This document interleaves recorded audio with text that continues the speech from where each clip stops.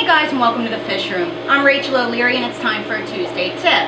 I thought that this week we would talk about preventing disease and stress in our fish. I get asked all the time about how to treat disease, what disease is this?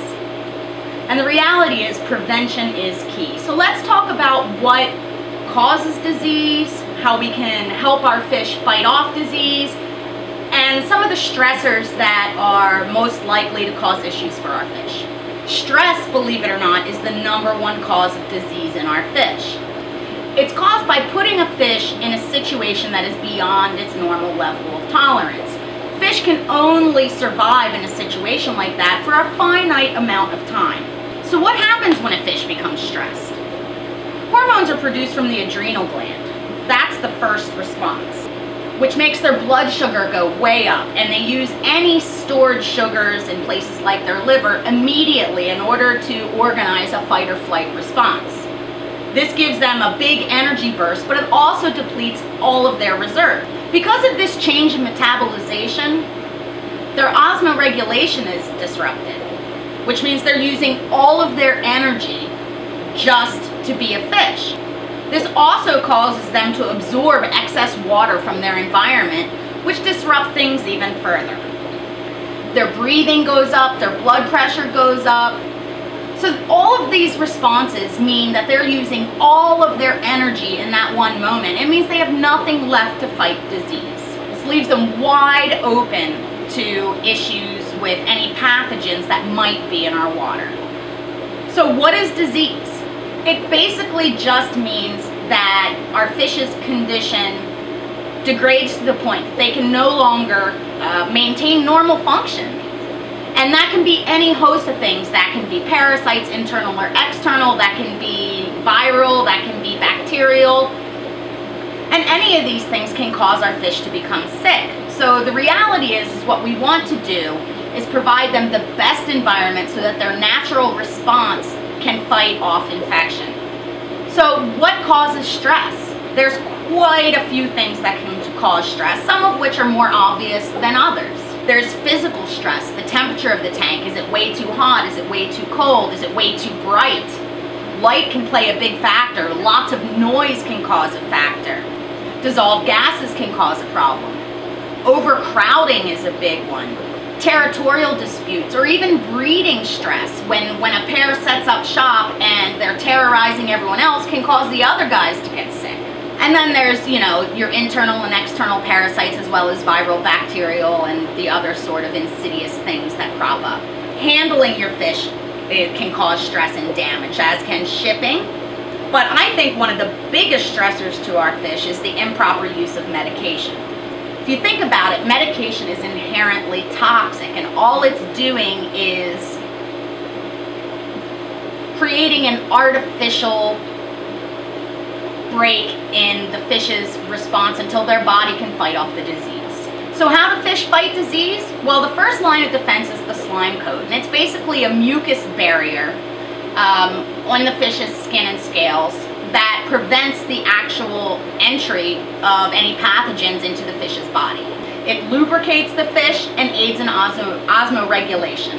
Their scales and fins are another line of defense. If those get damaged, then it opens them up to infection. And then we have their antibodies and immune response, which when they're stressed is compromised because of the oversaturation of the water in freshwater fish, as well as depletion of the minerals and sugars that they need to sustain normal life. All of that goes into that quick burst of, protective energy, and it depletes the stores for them to have an actual immune response in order to fight disease. Now, medications often damage the mucus, especially those given in a bath treatment when you add them to your tank rather than feeding them. It's important to realize as well that if your temperature is way too cold, it completely stops the immune response of the fish. The antibodies aren't produced, and the inflammation reaction that's so valuable for fighting disease can occur. Now, how do we prevent disease? What do we do? How do we make sure our fish aren't stressed? Good water quality is the #1 thing. Consistent, clean water. The next thing is don't overcrowd them. Stock your tanks appropriately. Too many fish causes a lot of problem. And this is why a lot of times you'll see disease crop up in stores. The fish are overcrowded, there's a lot of territorial issues, you know, sometimes the water quality isn't always the best, and the fish become more prone to disease. And that's why it's so important, no matter where you get your fish, that you quarantine them before adding them to your display.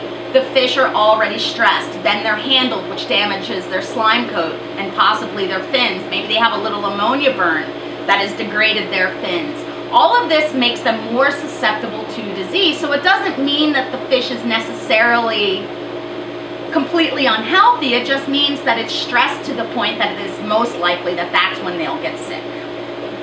Make sure that you provide your fish with good oxygenation. Make sure you provide them with an appropriate diet. Just because a fish will eat something doesn't mean it's what's best for them.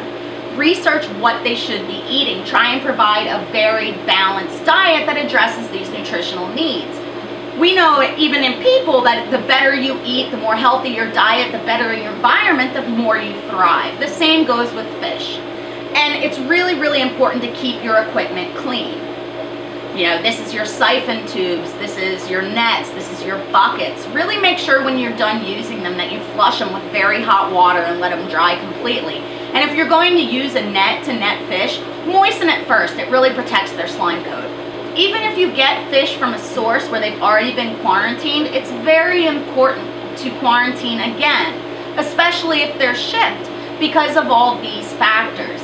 If a fish is handled, if it's gone through stress, if it's gone through, you know, the whole shipping process, it's made them more susceptible. So an otherwise healthy fish may be more prone to pathogens that are in your water that you're unaware of. You know, it's pretty normal to have low levels of various things in your tank that don't affect your fish at all because they're healthy. When you get a new fish in, you need to really bolster them by feeding them really well, keeping their temperature consistent, keeping that water really, really clean. And this will give them the chance to relax, boost up their immunity, and be safe from disease. Dilution is almost always the key, and I much prefer to do a lot of water changes and feed my fish really well rather than using medications that are toxic. Now there are some exceptions. If you have a visible parasite, you need to treat it. If you have intestinal parasites, you probably need to treat it. And there are plenty of diseases that need treatment, but alongside treatment, it is so important to keep your water clean and to feed the fish well to give them the ability to fight disease as well. Medications are simply an artificial way to slow disease for the fish to be able to fight it. I hope that helps, and thanks for watching. Let me know in the comments below if you have anything that you would like for me to discuss, or any suggestions, comments, or questions.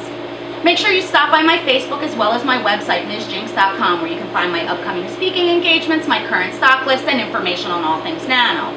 Also, please don't forget to subscribe.